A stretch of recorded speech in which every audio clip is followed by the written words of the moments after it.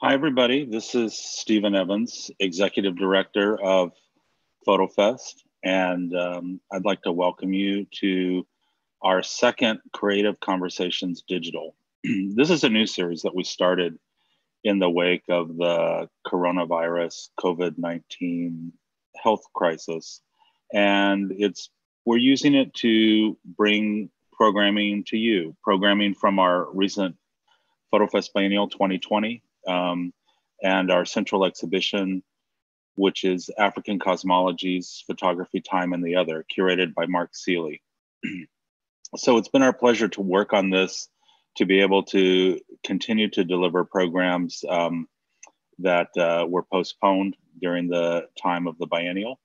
And we are very fortunate to have the support of many foundations, government, and private supporters to help us in this work, including the Houston Endowment, the Brown Foundation, the Texas Commission on the Arts, the National Endowment for the Arts, the City of Houston through the Houston Arts Alliance, the Philip and Edith Leonian Foundation, the Wortham Foundation, the Powell Foundation, the WWW Foundation, Nina and Michael Zilka, and the FotoFest Board of Directors. And there'll be a full list of the funders available at the end of the program. Today, our Associate Curator and Director of Publications, Max Fields, will be talking with Aida Silvestri, whose work was extremely well received in the biennial. It's very beautiful and delicate work that's dealing with some very harsh realities, I'll say. So there's a very interesting juxtaposition within the work that visitors really responded to. And when we're able to reopen the biennial, you'll be able to see these works in person if you're in Houston. And I really do recommend that whenever it is possible. Aida comes from Eritrea, a country on the Horn of Africa, and that achieved independence from Italy in the 20th century, and then later again from Ethiopia. But it's been under the same rule since the 1990s, and there have been no national elections there. And that's led to a lot of refugees leaving the country, which is one of the subjects of Aida's investigations through her artwork. And I think we're going to hear about that and many other very important issues that she's dealing with in her work as the talk goes on. And so I thank you again for joining us. And without further ado, one more thing. I did mention this is the second in our Creative Conversations Digital, and we're currently working on plans to bring you more programs throughout May and June. So please stay tuned for that. And we are really looking forward to this. I'll turn it over to Max Fields now. Thank you, everybody.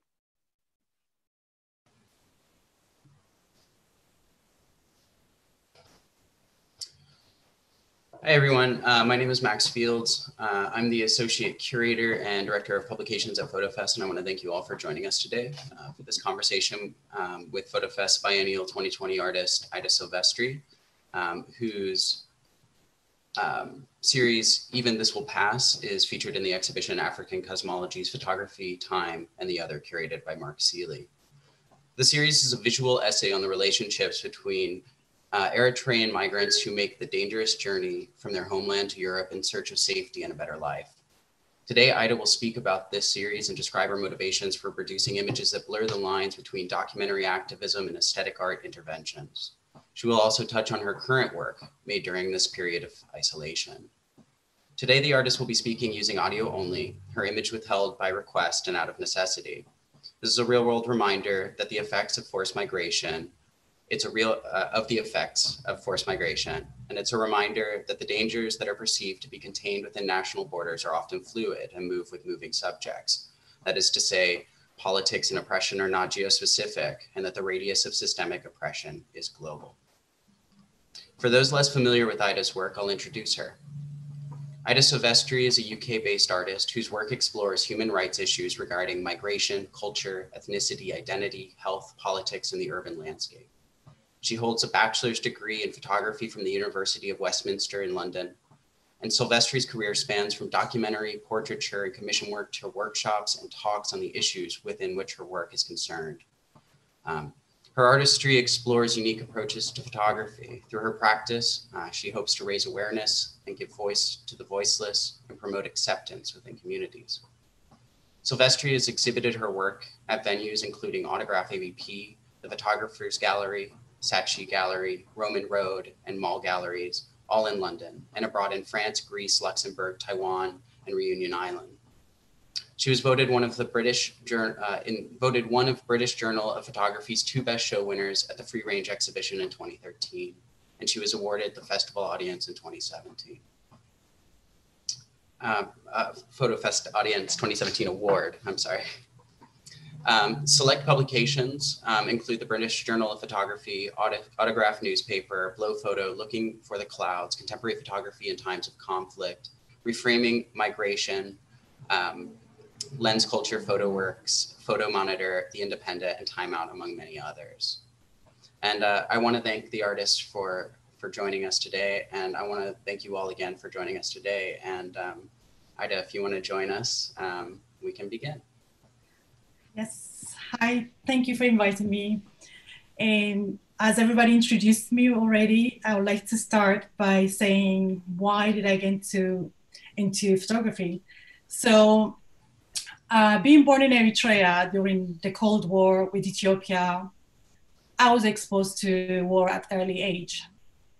I wish that I could document what I was experiencing by blinking my eyes so not to be noticed.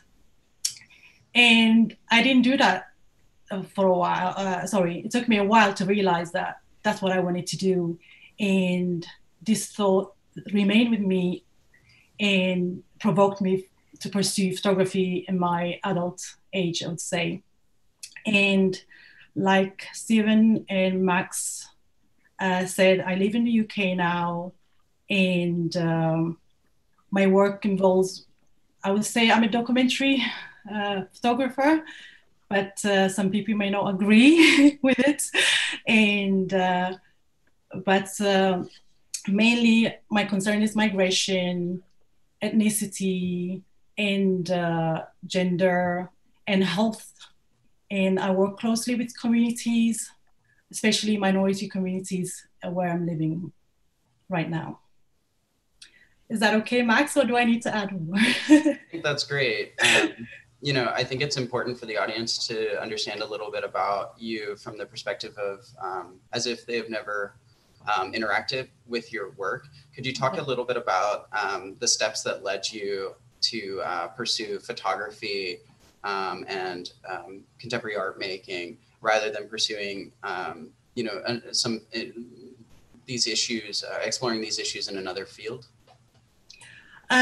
So like I mentioned, there was one incident during the war that kind of was stuck in my head.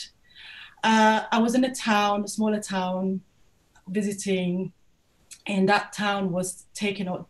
We're talking about during the war between Ethiopia and Eritrea, and the town was taken over by the Eritrean guerrilla fighter at the time.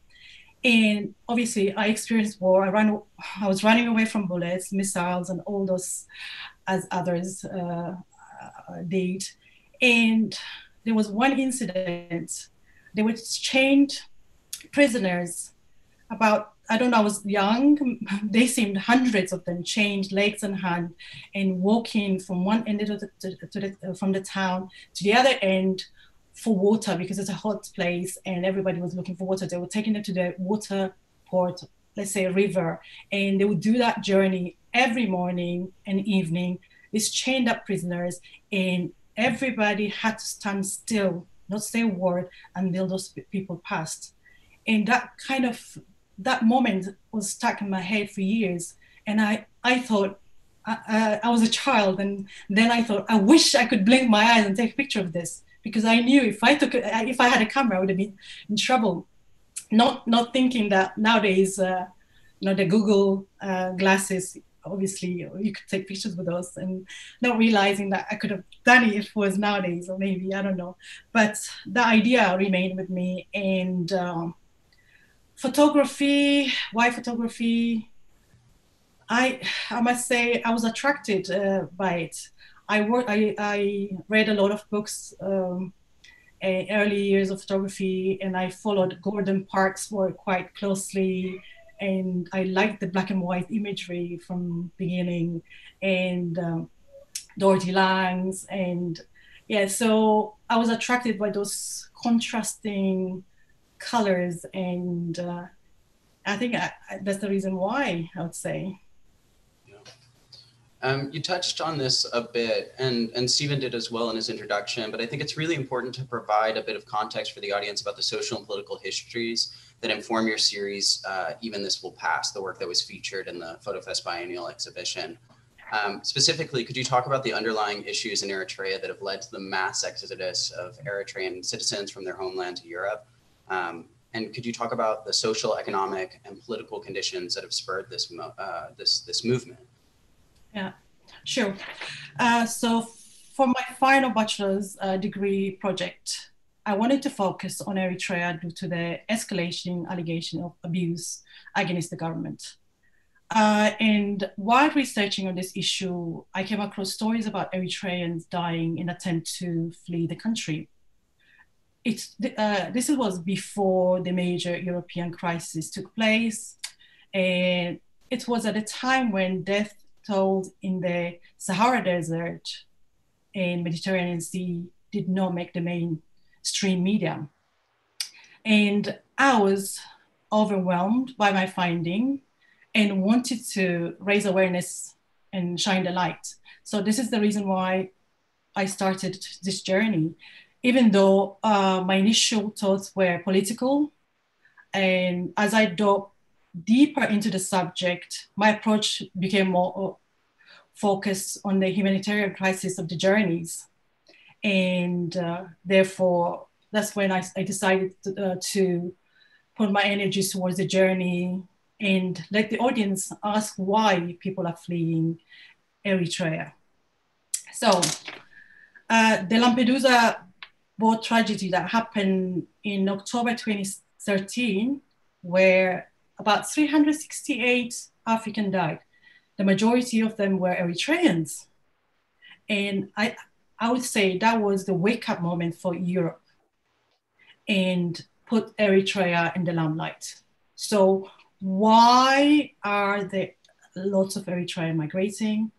And why is this small country in East Africa producing lots of migrants? That's the question that surfaced. And I would say, if I talk about Eritrea, we're talking about Eritrea, I would say a guerrilla fighter who turned hero after liberating Eritrea from a Cold War with Ethiopia. And he was elected in '93 after a referendum, and I was still there then. And since then has turned to a dictator and has governed Eritrea for 27 years. So the regime, this regime gives the country its nickname, the North Korea of Africa, and keeps its population under strong surveillance. So there's no freedom of speech or religion, and only few are allowed to leave the country legally. If they are caught escaping Eritrea, they are automatically targeted as criminals, and they punish. And also their family members will be punished either through imprisonment or monetary fines.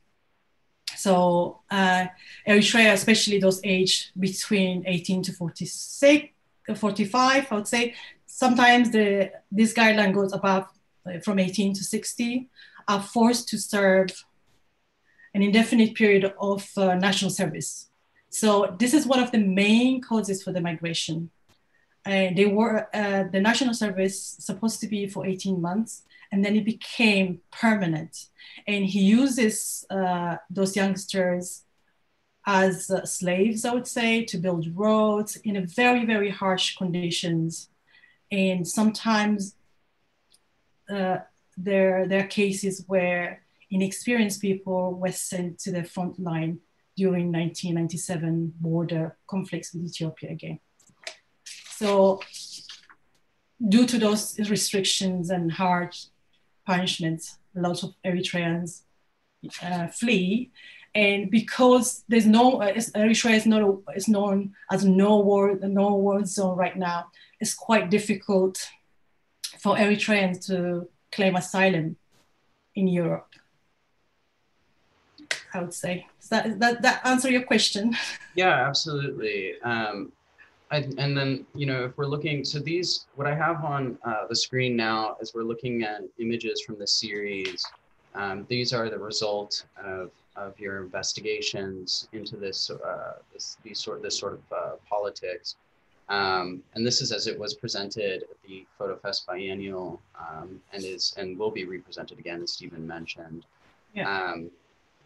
But I think it's also one of the interesting things that I wanted to talk about was the sort of destination point. It seems the most divergent aspect in the story of all of these journeys are the places where they land. Everyone has the point of departure as a commonality, a shared common point of origin, I should say. Yeah. And I'm just curious to know about what the destinations, what the primary destinations are for the Eritrean migrants to Europe, and perhaps you could tell us a little bit about why those spaces and those countries specifically are it's bizarre to say, but like popular destinations for refugees. So destinations, just to say that, to clarify, 80% of the people that flee Eritrea, they are either in Sudan or Ethiopia refugee camps. So only about 20% or even less than that out of the people that flee Eritrea make it to the Mediterranean Sea. And the motivations, the reason for leaving, mainly the commonalities are political reasons for fleeing the country, one of the main reasons. And that's goes through most of them. They all share that commonality. So when we go through the text later on, I highlight the area where it says why they left the country. And then, and why the destination? The destination is either to do with families, friends, or the language. Everybody watches American movies or English movies. Eritrea has a lot of theaters because Italian built the capital, especially, and we've got lots of cinemas. And so English is kind of embedded within the culture nowadays. And I would say it's mainly friends, families, and the language that attracts the destinations. And yeah. Do you perhaps like we should give people a bit of an overview about what this project is before going into the specifics about it. Could you describe the series, Even This Will Pass, and how this series contains those stories? Yes, so Even This Will Pass is a project about Eritrean migrants leaving illegally from Eritrea and the journey to the UK. So I specifically chose the ones that landed in London. Obviously, not everybody stops in London. Some of them, they go to other parts of Manchester or bigger towns. And the reason why I chose London, because I lived in London and my community was based in London. That's the reason why I chose. And I would say this series was triggered by my close friend's story. So unfortunately, those series are not rare and they're quite common. And everybody has kind of done those kind of journeys. And when I heard my friend's story, I was inspired to dig further and ask friends of friends if they knew anybody who done those kind of journeys. And I came across so many, lots of them. And most of them, they were fearful sharing their stories because of consequences and punishments or persecutions from the government, not only to them or they're thinking about their family back home. So initially I found about 25 people, and I ended up interviewing only about 20, and then 5 dropped out, and then I remained with the 15. And it was really hard to get the stories out.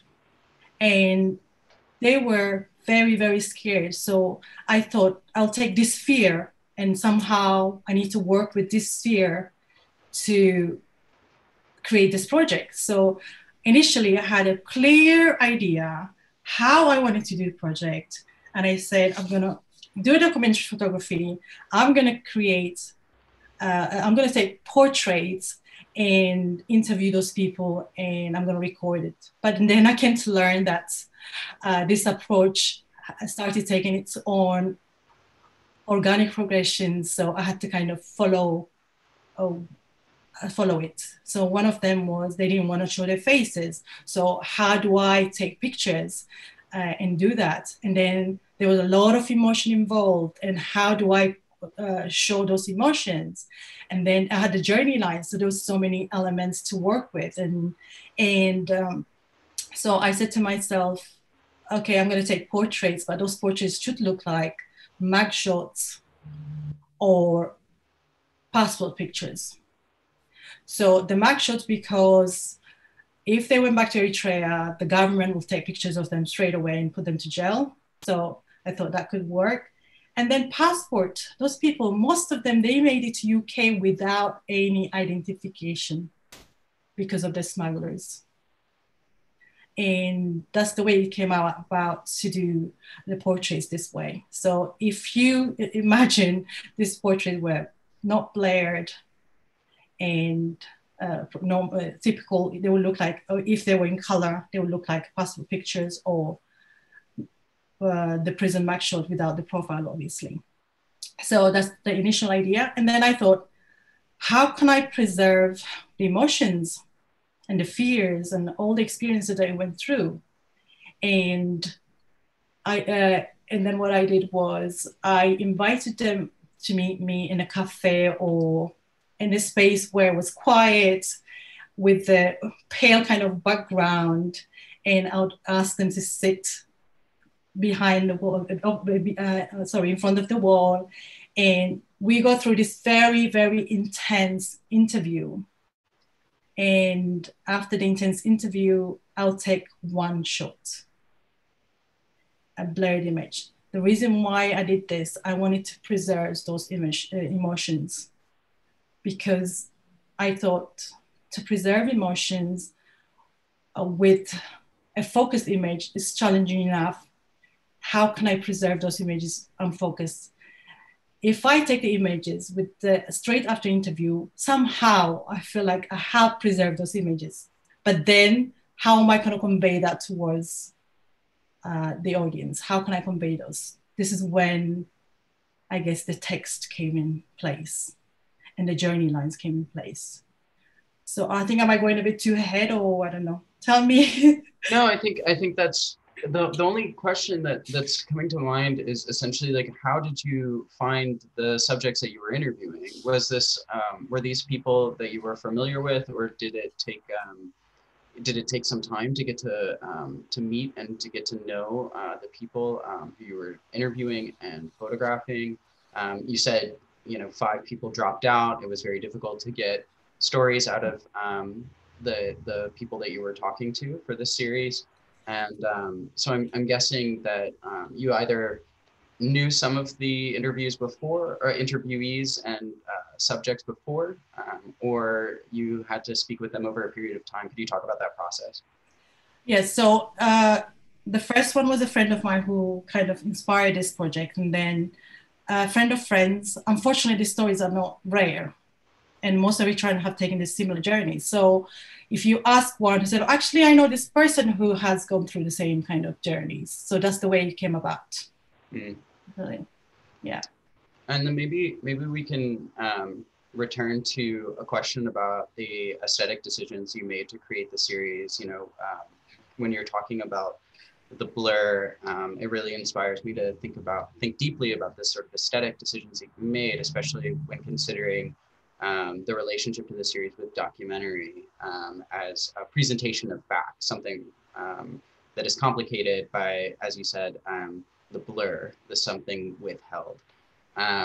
So, spectacle in this work is withheld in almost every sense of the word. The images are rendered in black and white, the sitter's face embodied are blurred to the point of unrecognizability. The threaded line that traces the subject's journey is made material only by a thin colored line piercing through the image's surface. So could you talk about your decision to utilize photography as the medium through which to illustrate this story, and what you were thinking about in relation to photography's essential function to make visible an already fleeting moment? I mean, you've touched on it a bit, but with the blur, but it's maybe you can expand on the relationship between visibility and optics in your work. Yeah. So when Mark Seeley first saw the series, he pulled out a book from a shelf and said, "Have you read this?" And my answer was no. "I think your work falls into this category," he goes. "Aesthetic journalism. How to inform without informing." Do you know the book by Alfredo Ramerotti? And I thought, oh my goodness, without realizing I've created a project that could fit in this category. But unfortunately, I didn't have any theoretical influences when I created Even This Will Pass. And I just had an ambition to highlight issues and didn't make headlines in the mainstream media at the time.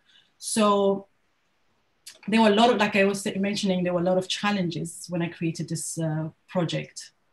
And I quickly realized I had to change the way I work normally.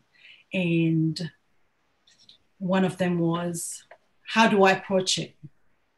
And the main thing that I wanted to do was approach it conceptually. And I did not want to show any imagery, gruesome or pitiful imagery type of similar to the reportage kind of image. It shows the crisis, so a lot of migration. Thank you for that image. So this type of imagery, I thought I need to stay away from that. Right. Because those people, when did I grant permission to take those pictures this way and all that, and I wanted to preserve the dignity as well as the anonymity, because most of the sitters did not want to show their faces due to consequences. And the fear of these consequences, not only for themselves, but even for their family members. So like I mentioned earlier, the fear became the factor in interpreting this project. And I wanted to illustrate this fear, and I devised only one shot and blurred, I created blurred images in order to preserve their anonymity and their, sorry, I'm lost with words. I wanted to preserve the anonymity and dignity in this sense. So looking at those kids now, I feel really sorry. I don't want to really look at it. I don't want to engage with this kind of imagery. And I was trying to avoid that. I didn't want people to stay away. I want people to be asking questions, and I want people to kind of discover by looking at those blurred images, why those blurred images are blurred, and why there's a line across, and why there's a text next to it. And I want the audience to interact with the project and find these little elements of surprise and come up to the, they need to connect some dots in order to kind of understand what's happening. So like I mentioned earlier, for the blurred images, I was looking at passport or mug shots. And the reason I said mug shots, because if those people went back to Eritrea, they will be classified as terrorists and they will be in jail straight away. And then the idea of not having documentation or identification and make all those journeys to come here all the way. And that kind of sits well with a passport idea of portraiture. And the visibility you were talking about, can you just repeat that side? That's the end part of the question, please. Yeah, sure. I mean, the question is, what were you thinking about in relation to photography's essential function to make visible an always fleeting moment, and specifically referring to your interest in visibility and optics? And one thing that I've read recently, Eyal Weitzman was writing about the use of blur and by the photography or by the photographer, whether it's by circumstance or on purpose, to show the photographer's position. But in this case, that statement is almost like is completely reversed. The blur is utilized for the subject's position, not to enhance the factual nature of the image.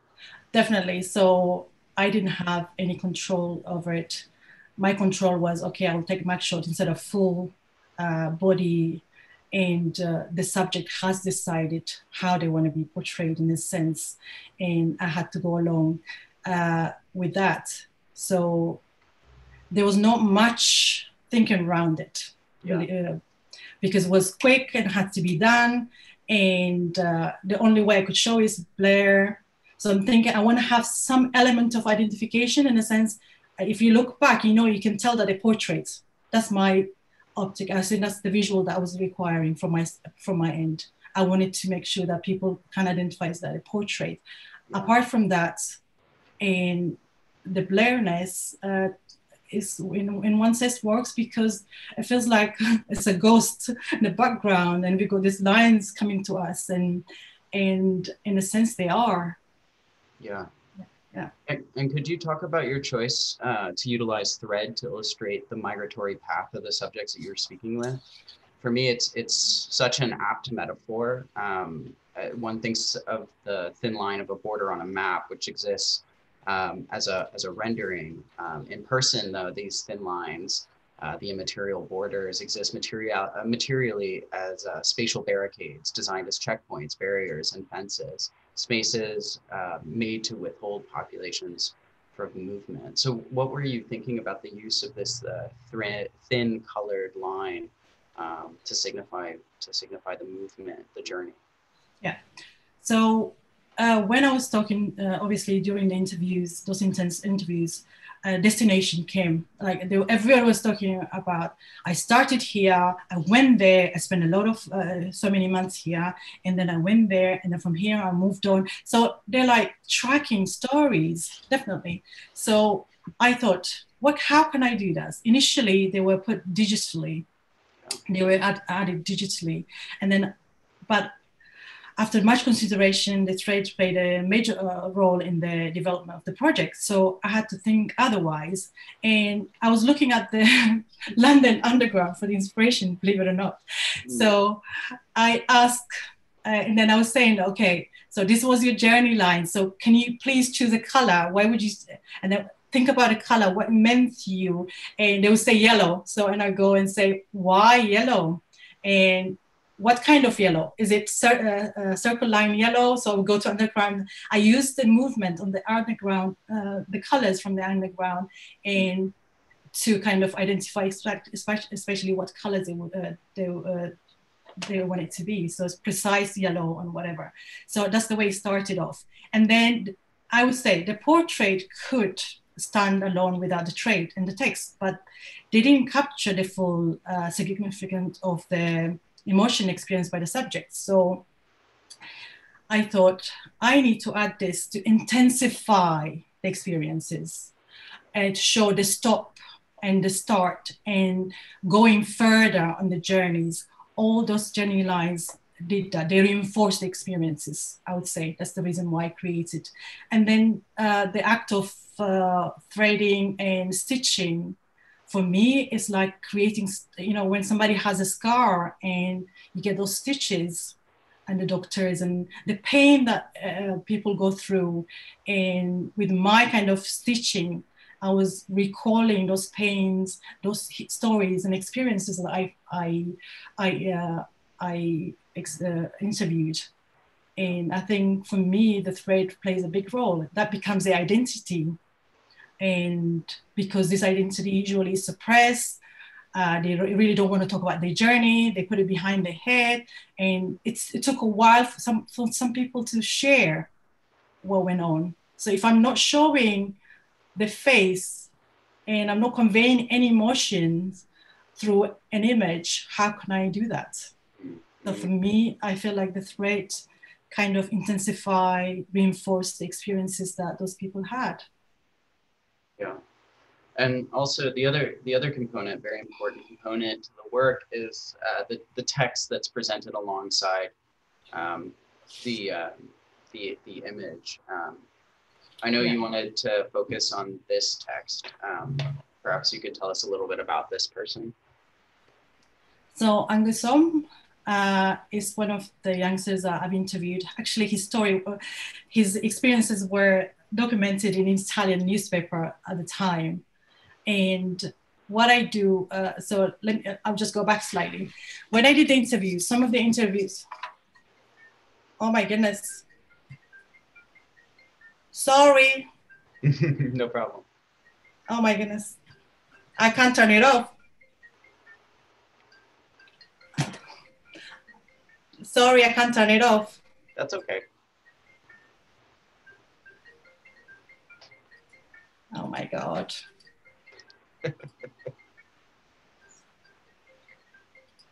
I'm so sorry about that.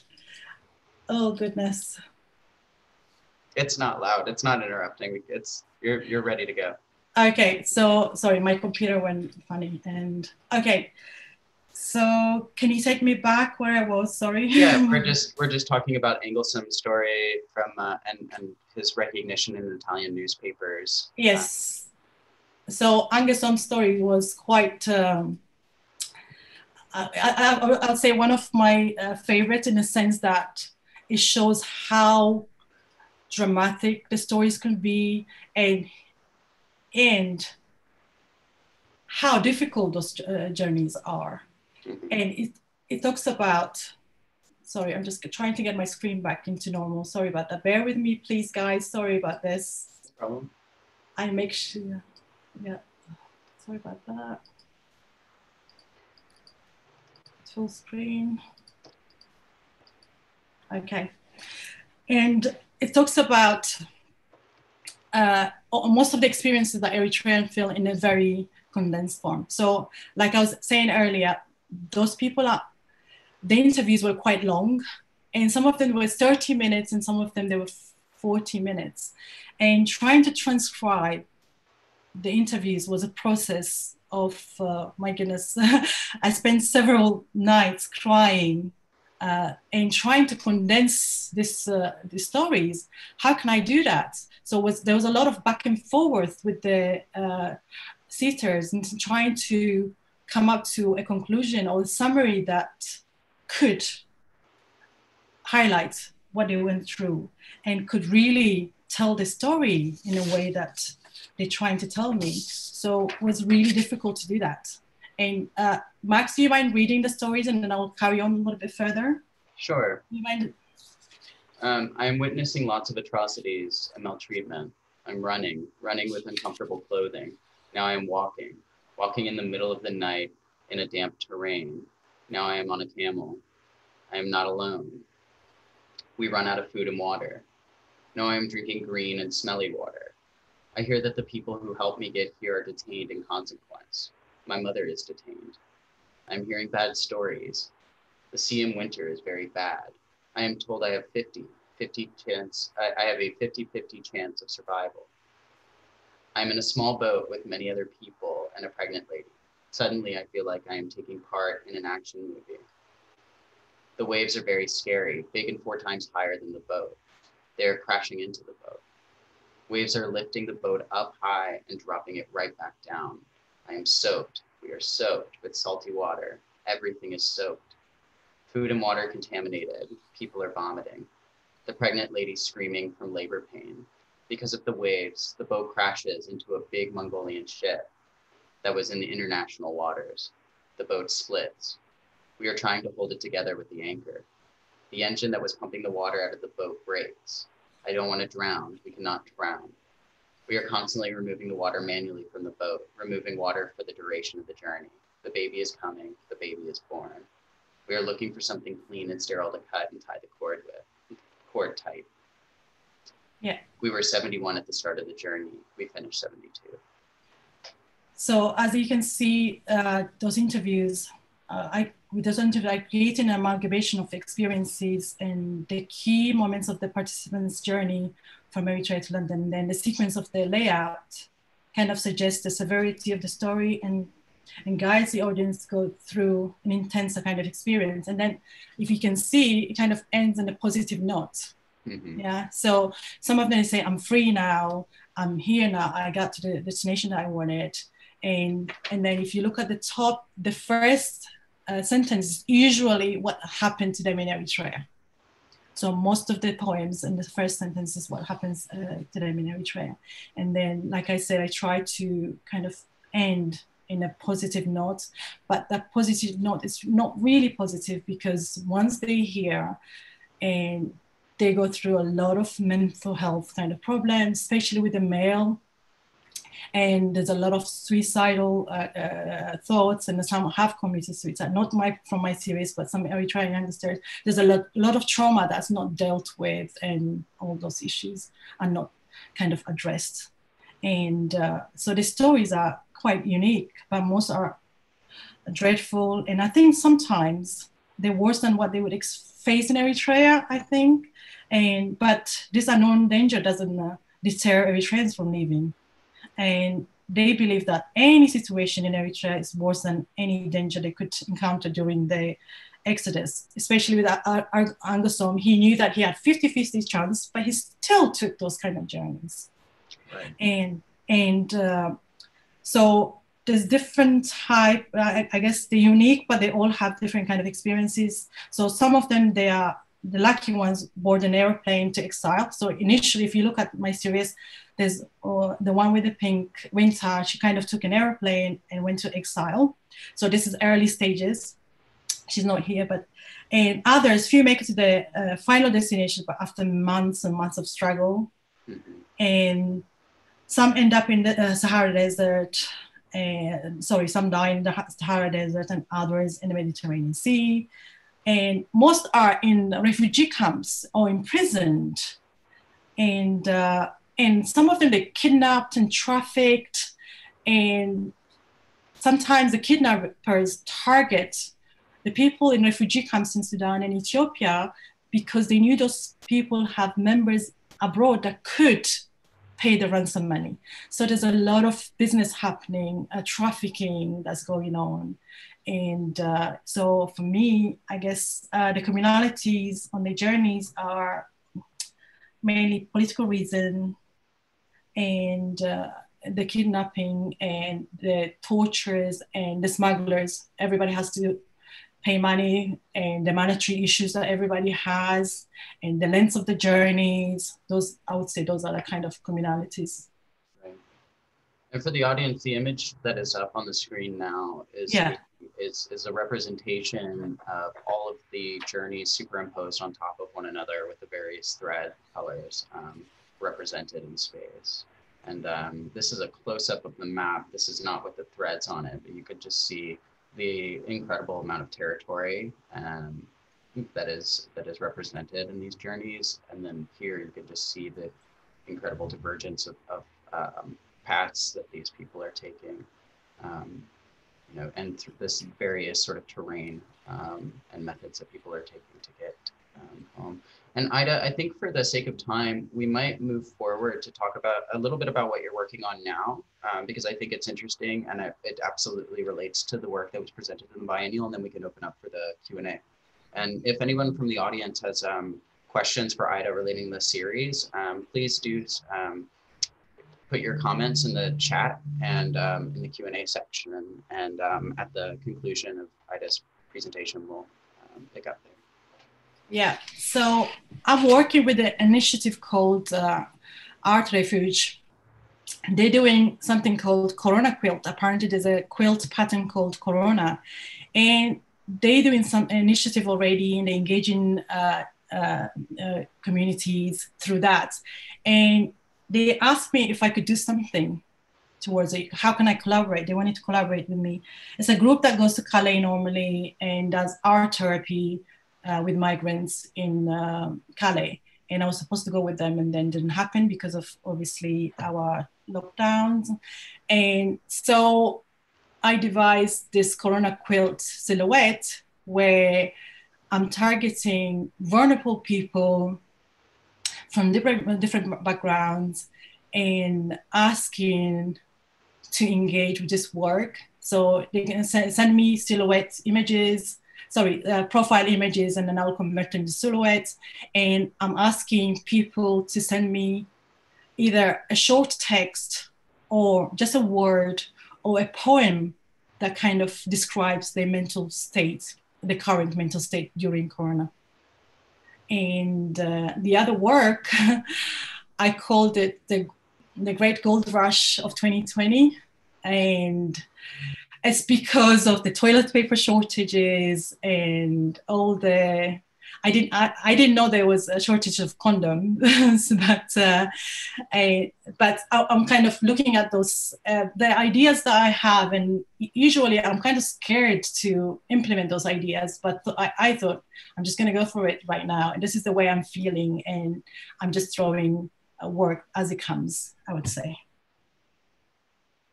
Yeah, I think it's really interesting that you're working on these two projects during the period of isolation, during this pandemic. I think a lot of people, it's great that we have such a nice audience today.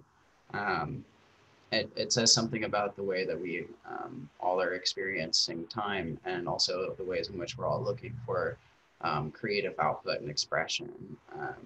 And I do think the Great Gold Rush of 2020, I think what's nice about it is that it is funny, and it's funny, definitely. It brings some levity, but I do think that into this situation, but also like much of your work, it's relates directly to the sort of rhetoric around social, cultural, and class inequality as it pertains. The people who were and are like hoarding these materials or seeking out these materials are doing so mainly because they've been conditioned to fend for themselves, much in the same way that the migrants who are leaving Eritrea are fending for themselves, unable to sort of seek refuge within their own sort of countries. Government. So perhaps we can open, this is a good time to open up to questions. I know that Stephen has a question or two for you. Stephen, if you want to join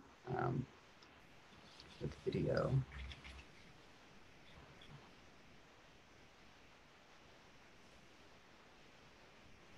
That was fascinating. Can you guys hear me? Yes. Yes. Hi. Ida, thank you. I mean, it was really, really wonderful to learn so many details about how you made the work. And it's, as I said in the beginning, in the introduction, there's a great tension between the beauty of the work and the delicacy of the thread over the blurred image. And then when you read the text, to experience how harrowing the journeys were, and in the first person from the sitter for your portraits. When I was working on editing the book, we had to choose some of the images, so I read very closely all of the journeys, and I have to admit to you that it going through your series at that time moved me to tears. So I think it's very powerful. I did want to ask you about the text. They are rendered as poems, and do you consider them poems that you've created or that are in collaboration with the sitter, the subject of the image and the story, or how do you think about that text? I would say definitely in collaboration, because the text was very long and I chose those lines in order to make sense. So I pulled the lines straight out of the text. So I didn't reorder, I reordered slightly, but I did not rewrite anything. So if you can see some of the language, I kept the same. And most interviews were in Eritrean language. And just few were in English. So I kind of transcribed everything, and I pulled out some lines to make sense of the story. And I went back and forth to see if the stories was accurate. So it's a collaboration more than anything, I would say. And for me, the text is as important as the image. I don't think I would ever show those series without the text.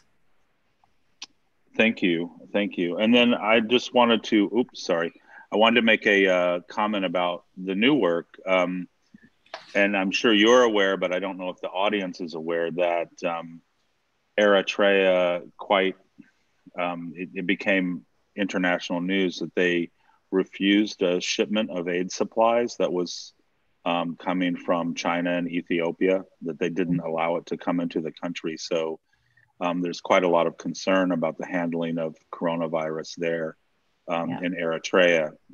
Do you have updates on what the situation is there? So from what I know, I've got some family members still there. From what I know is people are more scared of the government than the corona. So they will do whatever the government says. And we heard that there were 1 or 2 cases where put in quarantine straight away. And so nothing accurate comes out of Eritrea. So it's difficult. And people are scared to talk, and whatever you hear in the media may not be 100% accurate. Who's saying those things? And so it's quite a difficult situation. It was interesting to read between the lines of the officials that were Eritrean or officials that were part of the WHO or other relief agencies, because you could tell reading between the lines that they were being extremely careful in how they were talking about the situation. So I think it illustrates some of the issues there. Definitely. Max, do we have some other questions? We don't have any questions right now. If anybody has a question, please do send them along. We'll leave some space for you to ask another question. And while y'all are coming up with a question, maybe I'll ask one more, which is actually a question that Mark Seeley asks. And it's, what is the work is doing? And I guess the question to me is, in relation to your work, is really about what effect do you want from people who see this work? What sort of inspiration or motivation do you want them to get from this? So first of all, I created it because I wanted to raise awareness, and I wanted to show that this is happening. And my frustration initially was because the Western media was not highlighting it, and the death toll maybe were not big enough for them, but for me they were huge. And why are they not doing this? And that's the main motivation, to highlight. And another one, I would say, to for the Eritreans, even to think about it properly before you take those journeys, because they are very harrowing and they're very challenging. I think kids as young as 7 years old or 10, 12 are fleeing Eritrea. And there's so many in the camps, and I just wanted to know what's happening, and they need to know what they're going to be facing and all that. And then I would say, ultimately, I think if we can create this type of work that's going to raise awareness, highlight difficult issues, give voice to voiceless people, I think for me, this is my, I would say I'm an activist in that sense. And I always strive to do kind of work with this kind of issues or highlight difficult things. Brilliant. Well, I think that's gonna conclude our event. Aida, I really want to thank you so much for taking your time out to speak with us today, all the way from Kent in the UK.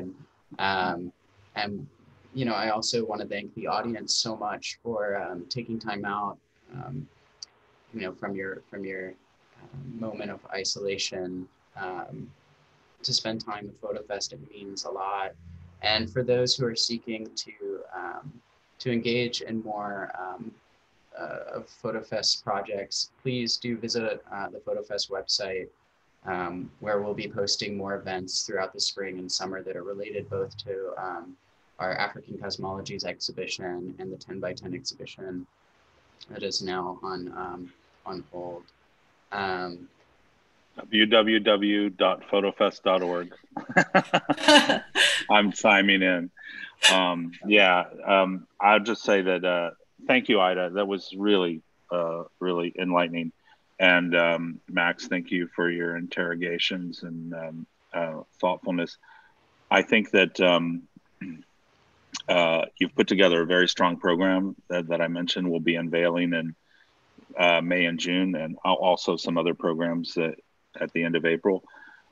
So I encourage everyone to subscribe for the FotoFest emails at www.fotofest.org, or to the YouTube channel, which seems to be working very well. And thank you everybody for listening and looking. And we hope that everyone is safe and healthy. And we look forward to seeing you again. Thank you very much, everybody. Oh, Max, did you want to talk about the next talk? Yes. I see you have a slide for it. I do, and I spelled Richard's name wrong. I'm so so sorry, Richard. I've got you as Richard.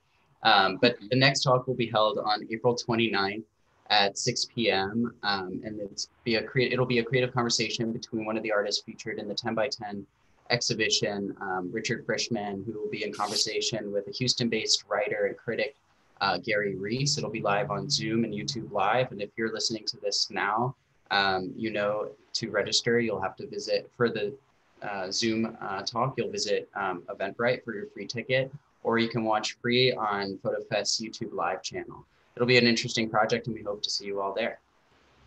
Thank you all again. Thanks. Thanks, everybody. Thanks, everybody. Bye.